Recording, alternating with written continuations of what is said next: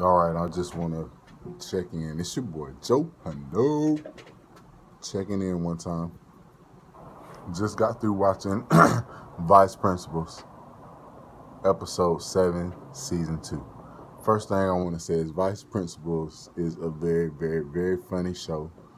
Danny McBride he's pretty close to a comedic genius as far as him being funny and not swaying outside of what he does. Danny McBride is very good. Vice Principals is very entertaining. It is very entertaining to say the least. Extremely funny.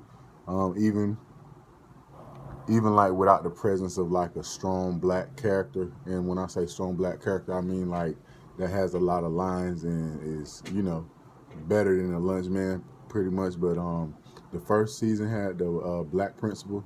She was very good, very funny. She was definitely black comic relief. Season 2 doesn't have it, but it's so entertaining and so good. You gotta watch it. It is what it is. Very funny. Gamby just found out that Lee is the one who shot him. So there's 2 episodes left in the whole series, and I'm gonna miss this series, man. I can't even lie. Definitely go to HBO and check it out. It's called Vice Principals. It's season 1 and season 2.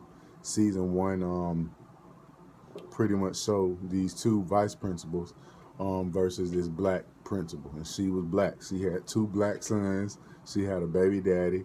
They were real funny. The first season was very, very good. The second season is a lot more raw, like white people comedy. But the thing about shows, man, you have to be witty enough to catch they drift. You can't just be one-dimensional and think you can watch shows and understand what's going on. There's some funny shit in this show, real funny. And then, season 2, he really have to go with his stalker chick. He have to go out with his stalker chick, and it's just getting hectic. But just a small review, man. I'll go in depth once the complete season is over with. The complete series is over with. I'll go back in depth. Touchdown. All right.